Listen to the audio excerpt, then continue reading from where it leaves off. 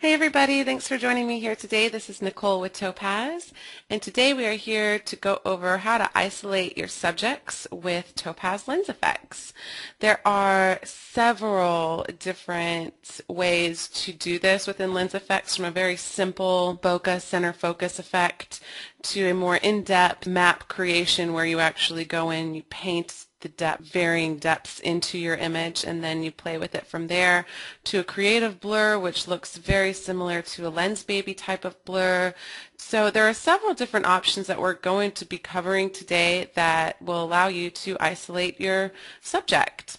And that's going to be an important thing for some images, because when you isolate your image's subject with this selective focus that you're able to do, it really helps to direct the viewer's eye exactly where you want it to go, especially if you have a very busy background. So this is something that's quick, or you can go a little bit more in depth, so we're going to be covering all the different ways to do that within lens effects. So with that, let's go ahead and just jump right on into some before and afters, and then we'll get into lens effects, and I'll show you some of the more, we'll start out with the more simple ways and then work our way up to a more in-depth way of creating this selective focus. So let me show you before and afters. Here's this before image and after.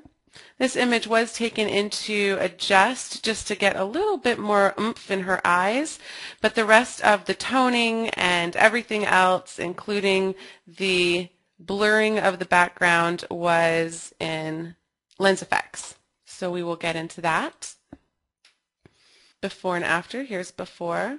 And this image also was brought into Topaz Adjust before going into lens effects to open up the horse's shadows on his face. So here's where we started. After adjust, I was able to really open that up and then take it into lens effects and use the creative blur option. And that is a really interesting blur because it's not only a blur happening in the blurry area, but it also distorts the image in a really beautiful way. So that's why we call it creative blur. It can give you many different types of looks, but it really reminds me of what a lens baby can do as well. So we'll look at that and jump on into there.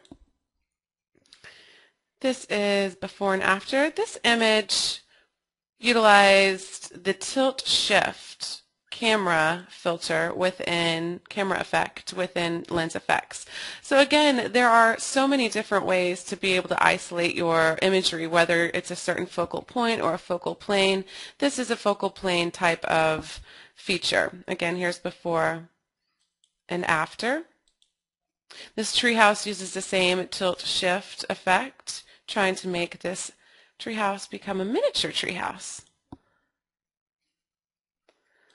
Oh, well, this is actually the creative blur. Let me show you that real quick. Here's before and after. Again, a little distortion happening, but in some images it's really quite beautiful.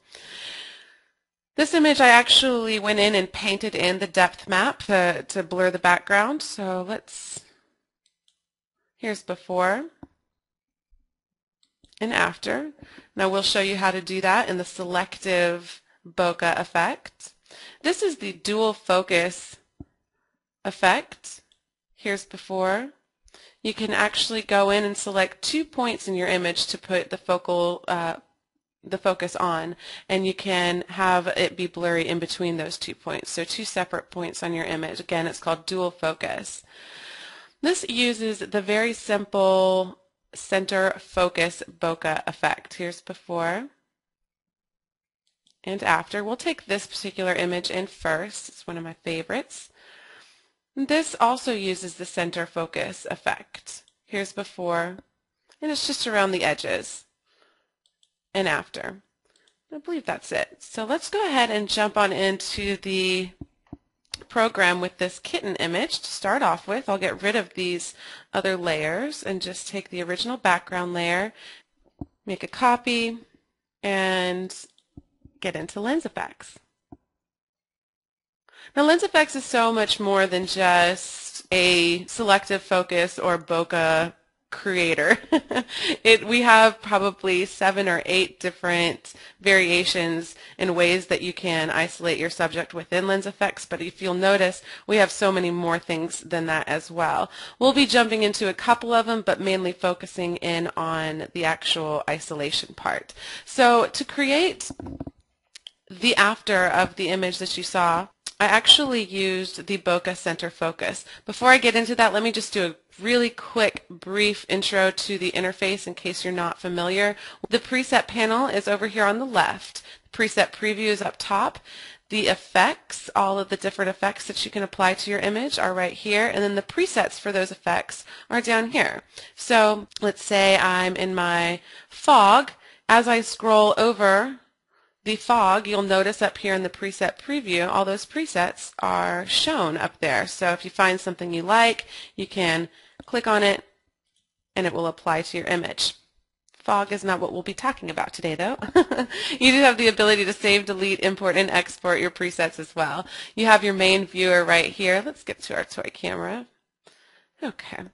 You do have the main viewer right here where you can go before and after on the upper left with these tabs. You can also take your left mouse button or your space bar and look at it before and after. And you can also look at it in a split screen mode over here on the top right. You just click on the split screen icon and it'll jump right on in there. Now I'm going to go back to my main screen. And then over on the right is where all of the adjustments are. So up here we have our preview navigator where you can actually scroll in and out or zoom in and out, press fit and one-to-one. Right now they're grayed out because you can't do that with this particular effect. So let's go to one that you can, maybe filter single tone. Okay, so you can scroll in and out using these buttons. You can also move it around. Very simple stuff. You can undo and redo, and we have our snap feature in this program as well. Now this program is a little bit different than the rest of ours. The rest of ours have a set adjustment panel over on the right side, which never changes. We might have effects that are broken down into collections, such as black and white effects and adjust, and then presets at the bottom, but the actual adjustment panel doesn't change. In Lens Effects it does, so because there's so many different things within this program. So the things that you're going to need when you're in your single tone filter, such as the color tone adjustments and then the image adjustments, you're not going to necessarily need when you're in your reflector effect. So you will see these options, sliders, and tabs change with each effect that you choose. You can reset all down here, and then because we have so many different things going on within this program, you can apply. If you change where you are in your effects panel before you apply, you'll lose your work. So that's why that apply button is there. So let me show you in this workflow exactly why that apply button is important. Again, we are going to do a very simple center focus bokeh effect to start off with. This is the most simple one that we do have, I think, and I think it works very well. We do have some presets over here for the actual type of blur, whether it is a little hint of blur, barely there. Here we have really strong blur. So you can choose these presets based on just the blur effects. And just don't look at where the point is. The point is in the middle for the entire thing, and you can change that when you go over to your adjustment panel. I'm going to choose this happy medium preset for the blur. I kind of like that, and I can work with it a little bit more in my bokeh adjustments. Over here on the right in my bokeh adjustments, I have an effect center button. Very simple idea. Just click on the effect center and click on your image exactly where you want the center point to be. Now by default, let me take this transition slider down so you really see this blur line here. It's going to be directly in the middle. So you can see that right there, this oval shape. Now if I click, let's say right here between my kitten's eye and ear, you'll see that that jumped a little to the right, and now the center point is right here, and it's going to stay right there until we change that effect center again. So very simple stuff. Now we just play with our blur and the transition and how high or wide it is. So I'm going to take my focus width down. That was too far. And I'm also going to take my focus height down. Get really into my focal point. I only want a little bit of focus in this particular image. And now that I have my area that I want sort of in focus, I'm going to take my transition slider and just make that a much more natural transition. And then I can change my blur amount if I want to make it more blurry or less blurry. I think I'm going to go just a tiny bit less. Okay, so maybe actually I'll take that up again. I like it a little bit more. Okay, so here's before, here's after. Very simple stuff, and that's really the most simple workflow we have for isolating your subject. Now, we do have something called lens characteristics in this particular effect. If you open that up, what that's going to give you are some lens characteristics that you would actually find in a camera lens. Basically, Lens Effects as a program is simulating lenses and filters that are traditionally used, that are actual physical objects that a lot of photographers use. However, a lot of us can't afford all of it, or we don't have all of it, or we don't have a need for all of this equipment and all of these different filters. So that's really what this is trying to provide you, is some real-world effects that you can apply to your images. So when you open the lens characteristics, you'll see things like aperture shape, and you have many different shapes that you can choose here. And that's going to be really important whenever you are working with the creamy slider. As you take this down, you'll start to see the shapes showing up in the blur because it's a harsher blur, and you'll start to see these really beautiful shapes in some images. On this one it doesn't look great, but here are the shapes and you can kind of see them. Now if I change my aperture shape to a 3, it's going to change into little triangles everywhere. If I change it to a circle, it'll be more circular bokeh type of shape as well. So those are kind of the options you have in this particular lens characteristics menu. I like to take the creaminess slider a little bit higher to get a smoother blur for this image. You can then work with your highlight boost, your highlight threshold, and you can add a little chromatic aberration for effect if you'd like to. All right, so I am going to apply now, because although I'm happy with my center focus isolation that we did, I still want to continue to work on the image. So I'm just going to say apply. The only thing I really want to do with this image is add a little bit of tone, and one of my favorite places to go find tone that's more creative and moody, because that's what I was originally wanting for this image, is this toy camera effect. Now this isn't really a way to isolate an image, but if you have Lens Effects, come in here and just play around. And yes, it has this kind of camera shake effect on many of the effects. However, you can easily take that out and work with that later. So I like this Memories preset. That's a new one in the latest update. But I like the Soft and Dreamy too. That's one of my favorites. So I don't want the camera shake. All I'm going to do is come into my toy camera aberrations, take my camera shake out, and now I've toned my image, and it's that simple. So that is how I got the after image for this particular kitten. So I'm going to say okay, and let's move on to a little bit different process. I think I'm going to go to my horse image. Now here's the before image. I've already taken this into Topaz Adjust to open up my horse's face. It's not exactly the same as my after image before, but I just went in and did a quick preset, and I'm pretty happy with it for demonstration purposes. It really just opened up the horse's face and added a lot of color and a little bit of oomph to the background. So for this particular image, I want to use the creative blur to isolate my horse a little bit more. I'll take this adjust layer into Lens Effects now. And the creative blur is probably one of my favorite ways to work with the selective focus because it's just so simple. So Lens Creative Blur, you just scroll down to that effect. Now we do have some presets here for you, but honestly you're going to need to, unless this just falls directly on your subject, which many times it really won't. It'll just be a little bit off like this. Every time I've found I have to come over into my adjustments. So I just click that open. We have this effect center button again. This is a recurring theme for these types of effects that have to have a focal point. These little buttons are all throughout the program. So if you see that, you know it's going to be a pretty simple process. You have the effect center. I'm just going to click on my horse's jaw there. We'll see what that looks like. Okay.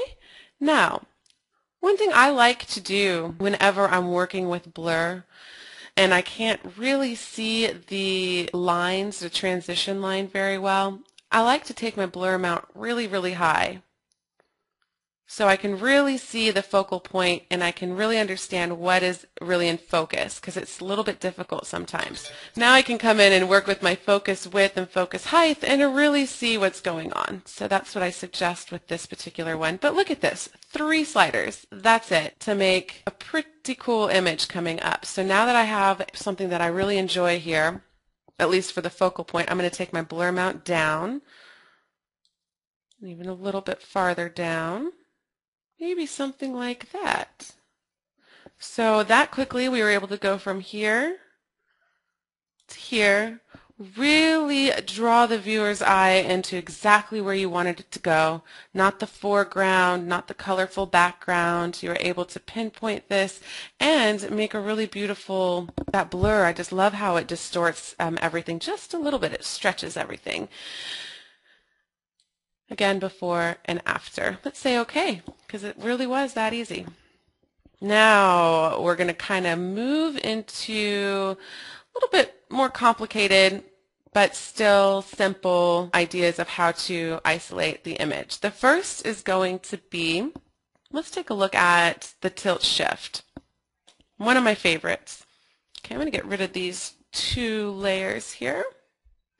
And the tilt shift, instead of actually trying to isolate a focal point, it's going to isolate a focal plane. So it's going to be stretched across your image. It's some sort of angle, horizontal, vertical, but it's a focal plane type of isolation as opposed to a point.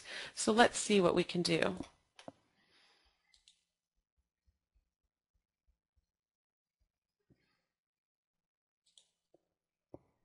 All right, so here in the camera effects, we have tilt shift. I'll just press on that. And you'll have the default or whatever you worked on last come up. And you can tell right away that there is a line of focus that's going across the image diagonally, and that is the focal plane that I was speaking of. Now we just need to work with it a little bit. For this particular image, my goal is to isolate this bench more so than this bench and just have a really nice image where I take the background and blur that out and really focused on the seat itself.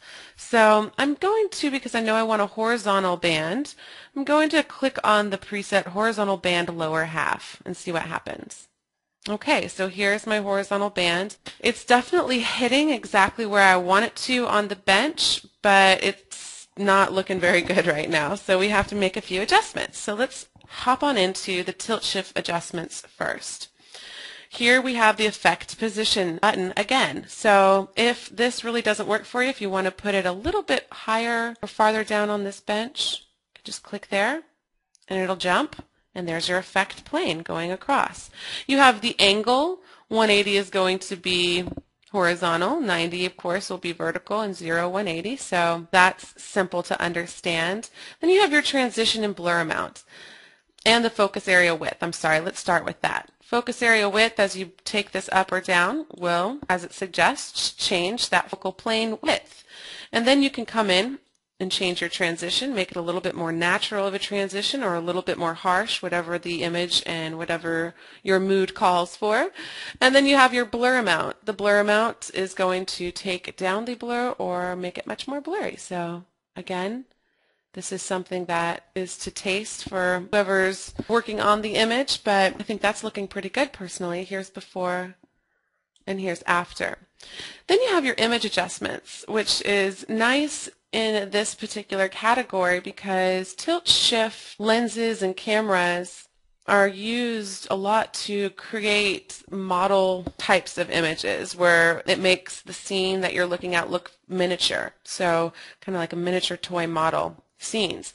And usually to help create that illusion that it is a model or miniature scene, you'll need to increase the brightness, the contrast, and the saturation, because those models and those miniature scenes have a lot of saturated color and a lot of brightness. It's not the normal day-to-day stuff. So this is why your image adjustments are located here. Then you also have distortion adjustments. This is because one of the other main reasons that people use tilt shift lenses and cameras is architecture photography. When you are shooting something lines start to converge and distortion starts to happen with a normal lens. Tilt shift can help to correct that distortion, that natural distortion of those converging lines.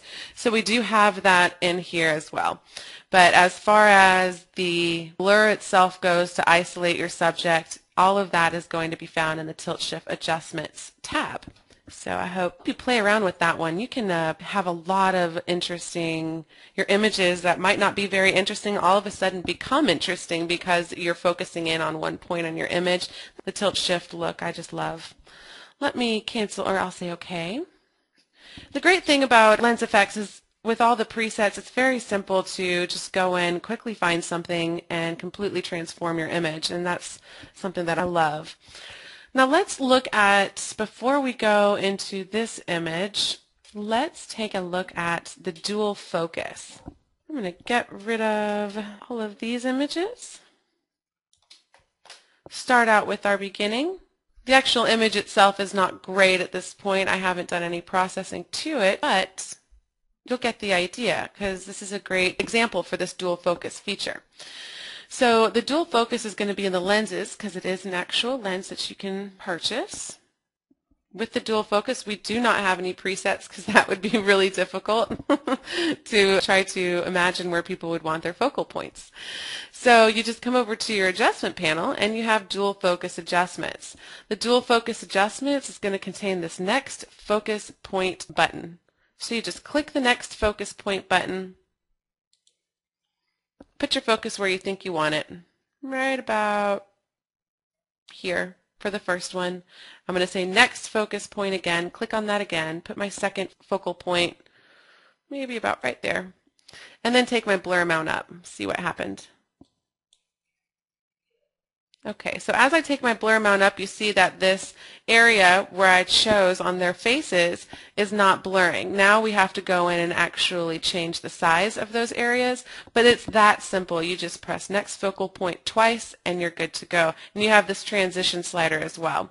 This is a great way of isolating scenic shots, and when you really want to take the background between two subjects and blur that, but you don't want to necessarily go in and painstakingly paint all of these different depths into the image like we're going to do here in a second. You just want to do something very quick. This is a great option. So I would then go into my focus area 1 size, which I know it's going to be her, I believe. So now I'm going to take my focus width 1 up. Oh, it's actually my dog. Just kidding. Okay, so now I've changed that a little bit. And I can go into my focus area size 2, change that a little bit, and get her whole face in focus. I'm going back to my dog too. And so now I've gone from this original image to a dual focus look. So that is one of the other ways to isolate your subjects within Lens Effects. Let's go ahead and move on to what is an amazing tool. If you want to create a true depth of field type of image, then this next option would probably be really good for you. So let's, before we go into this one, actually I'll do this one first because I think this is a better example of all the different options, and I can show you quickly how everything is done. So let's get rid of this top. I'll show you again what the before and after is. Here's before, here's after. Now this is actually, and I'm just remembering, this is also an adjust. I just took it into adjust and did a little photo pop preset on it to open up his face a little. Here's before and here's after. Again, before and after. So we're going to take this adjust layer into Lens Effects. So I believe we've gone over the majority of how to quickly isolate your subjects within Lens Effects in several different ways, very creative ways with that creative blur, that dual focus.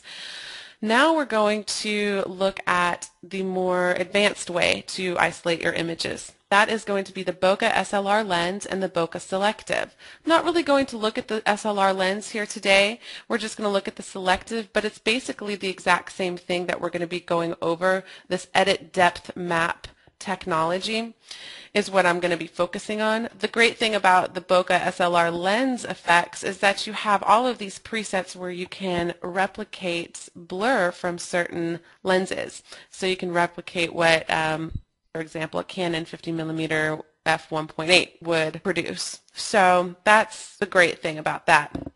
But in Bokeh Selective, I'm going to say reset all. We have all of the same options and much more, so that's why I want to kind of focus in on this one. We just don't have the SLR presets. So the first thing that you're going to do, you're just going to walk through this 6 workflow step. When you click on Edit Depth Map, what's going to happen is a mask is going to show up on the right.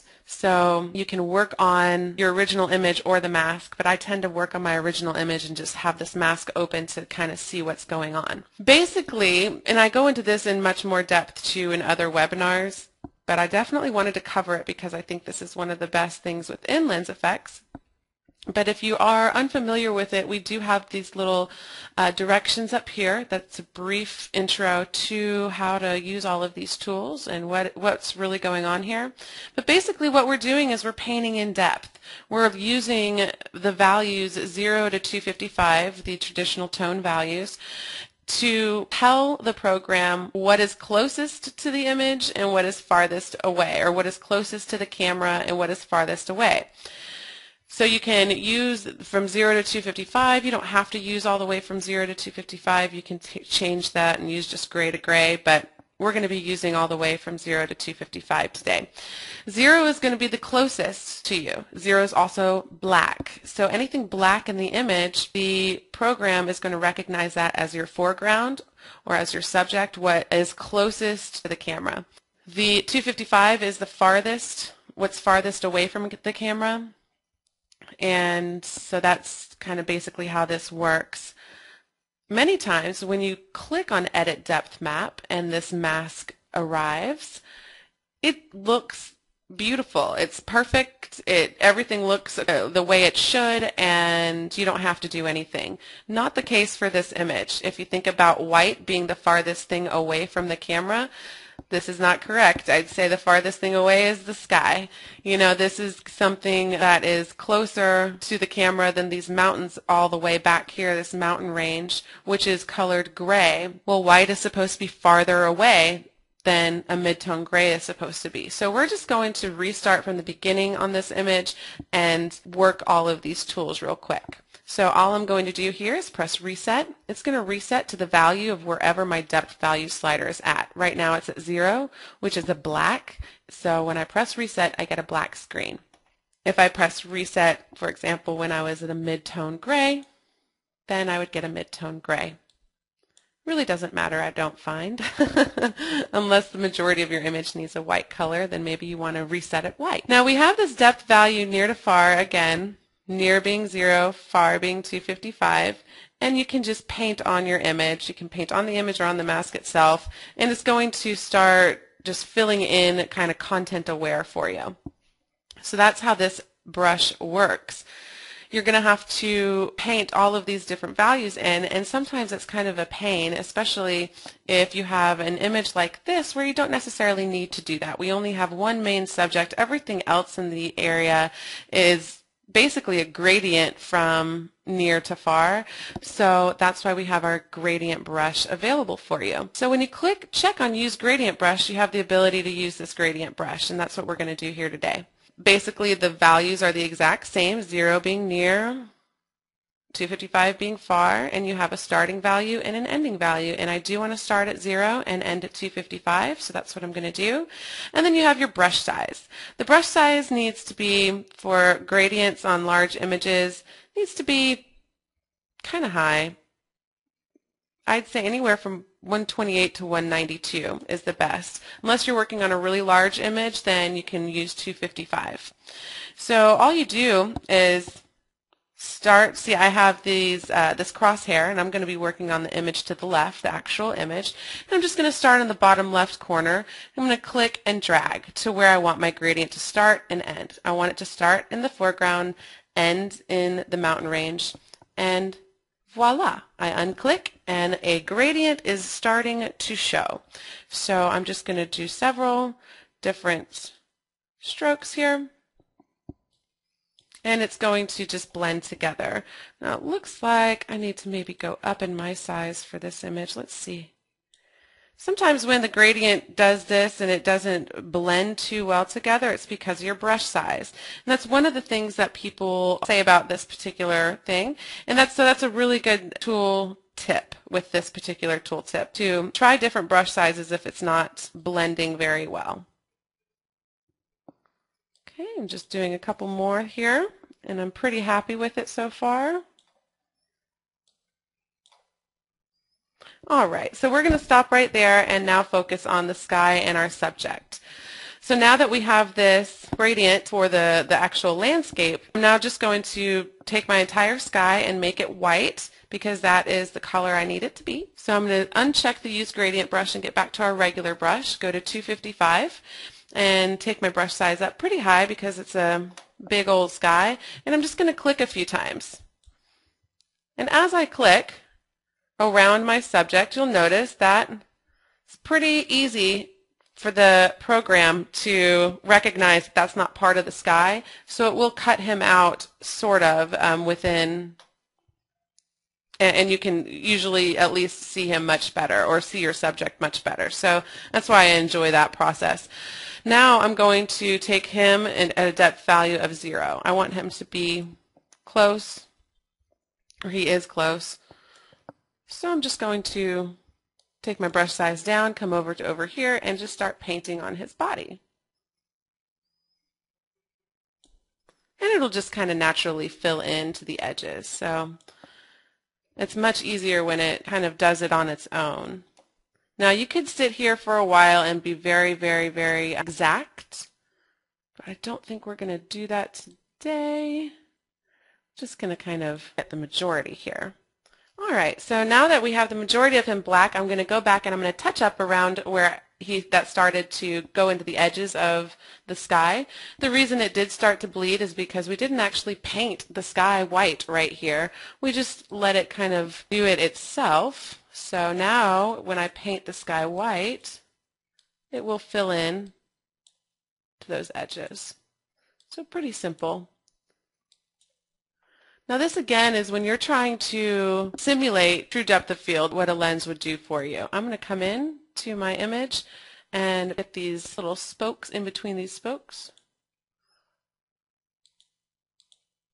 And it should just kind of fill in. There we are.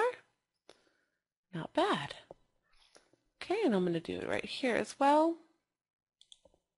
Okay, and I'm pretty happy with that. Again, I could sit here and I could touch up for a while, but I'm not going to at this point. I do want to show you one feature though, and that is the eyedropper feature. When you click on the eyedropper, you can then, once you've made your gradient, you can click at the bottom of something to find out what depth it should be. So this tree is a little bit wider than I think it should be. It's actually matching the same tone as the background mountain range. So we don't want that. So what I did is I just clicked on this eyedropper, and I'm coming over here to the left of my tree, and I'm just clicking near the bottom to get a tone.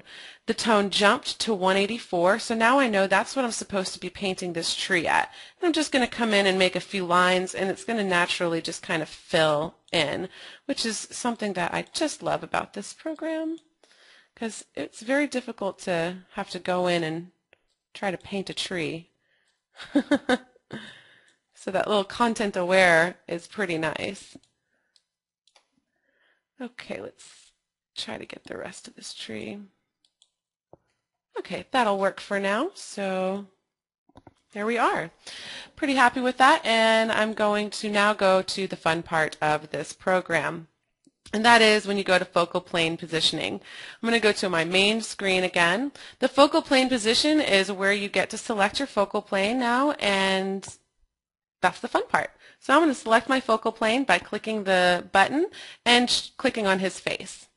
You'll notice that it stayed at 0, or actually it's at 1, which is very close to 0, and I'm actually going to take that to 0 because I know he's black. And now I'm going to take my background blur amount up. And as you can see, everything that was in that 1 or 0 area, that black, so our foreground here and him, they're all in focus. As I take my focal plane position slider and take that somewhere else, let me take my foreground blur up. When I take my focal plane position to 255, which is white, my background is now in focus, and my foreground, which is that black color, is very out of focus. So this is how you create a very realistic simulation of a camera and depth of field, and being able to really control that. And you can control it with that focal plane adjustments. And then you also have a depth of field where you can take your depth of field and increase it or decrease it. And I'm going to increase it for this one. I'm going to take my background blur down just a little. Pretty happy with that. Then we have the lens characteristics. Now we've already gone over the lens characteristics in another, so I'm not going to do that. I am just going to take my creamy slider up and then move on to the focus area adjustments, which I love because here you have the ability to sharpen. You can change the brightness, contrast, and saturation of just your focal area, not anything else. So you can really have your subject stand out even more by just increasing the brightness, contrast, or saturation, maybe sharpen just a little bit. And then going into your blur area adjustments and maybe taking down the brightness of that blur area, maybe taking down the contrast or the saturation. And I actually want to keep my contrast a little bit higher. Here we go. So those are just some options for you for adjustments specific to your blurred area versus your focus area. Then you have a vignette and grain in here as well, which many lenses will help you create a sort of vignette. And I do want a little bit of a vignette on this image. I'm just going to take my vignette strength up, start to see a vignette coming. Take my size up because it's a little much. And I'm going to add some grain and then take my grain out because I don't really want it. But here's where we were before. Here's where we are after. He's a little too bright, that focus area, so I'm just going to take that down. But you get the idea. This is how we add and create depth of field. Here's before and after. You say okay. And I'm going to go ahead and turn it over to you guys. Those are the, I believe it was 6 different ways of isolating your subjects within lens effects. You have all of those different choices, more simple, a little bit more realistic, a little bit more creative, several ways that you can go with this particular program. Let's see here. Oh, Janelle, great question. She says, can you save your depth maps? Absolutely. Now this is a program that I have a feeling that depth maps are going to be some of the questions. So I'm going to take this. This is the adjusted image. Here's the original, and then I did take it into adjust to get some oomph in the eyes again and just kind of make that exposure a little bit better. So I'm going to take that particular one in to show you how to save your depth map. All right, so all you have to do to save your depth map once you've gone through everything, because you do lose it once you get out of the program if you don't save it. So if you've worked painstakingly hard on creating a very realistic depth map on a really complicated image, and then you lose it, you spend 20 minutes on it and then you lose it, it's going to be frustrating if you have to take that picture back into lens effects and you want to change the focus just a little bit. It's much easier if you just save it. So you just save it by going to Menu and Save Mask. And so you can save this mask, and then the next time you bring this image in, you can then load the mask as well. One thing to note, Janelle, is the image and mask have to be the same dimensions. Otherwise, it won't come in. The mask will not get imported into the session unless it's the same dimension as the image, the original image that you're working with. Rachel asks, what does chromatic aberration do? Let's see if it works for this image. I bet it will, especially along the horizon of the trees. So we're back to the selective. I'm going to say reset all and go to edit depth map. Now, just to make this really quick, I will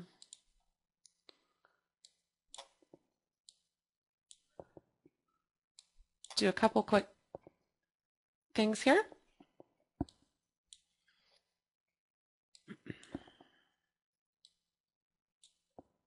Okay, that'll be good enough for the presentation of the chromatic aberration. So let's get some blur going. That would be helpful. We'll put the select focal plane on our girl here. Depth of field, sure. Background blur amount.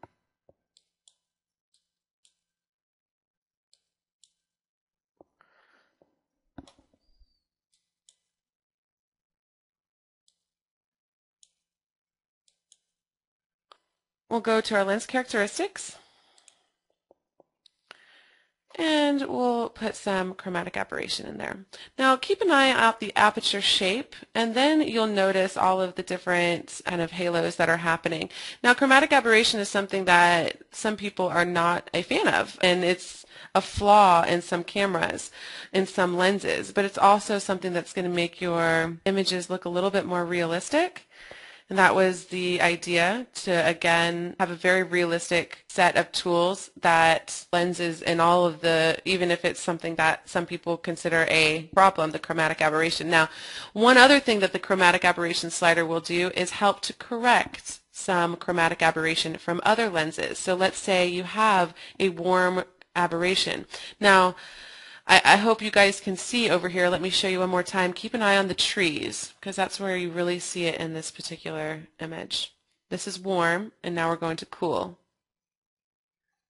Lorna says, can you demonstrate using the blur on some background trees?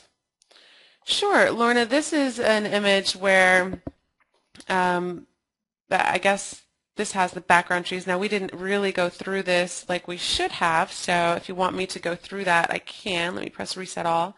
Go back up to the Edit Depth Map, and here's what it originally came up with. Let me go to the 0, and since we're in the question and answer portions, I don't want to sit here and do this exactly, so I'll just do a few. There we go.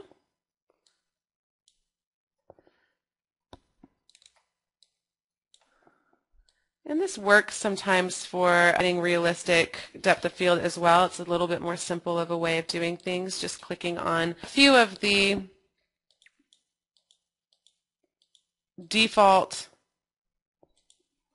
depths and just working with them that way. And here I'm just clicking along the tree line, and you'll see that it's just filling out very naturally, and it knows where those edges are.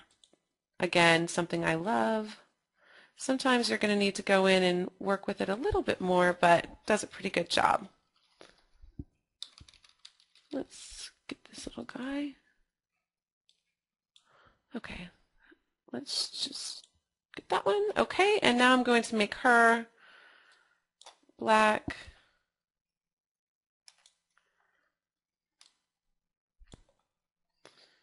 And again, I'm just doing this very quickly. I would take much more time and much more care. I did in the example images as well, which you guys did see. Okay, so now that we have that, I'm going to go into my focal plane adjustments, and I'm going to take my background amount up and select my focal plane again on her. And now I can play with my depth of field.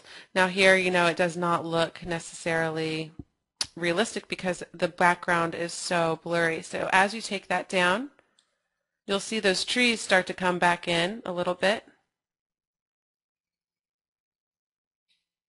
All right, everybody, thanks again, and I will be seeing you soon. Have a great weekend and a great morning, afternoon, or evening wherever you are. Take care.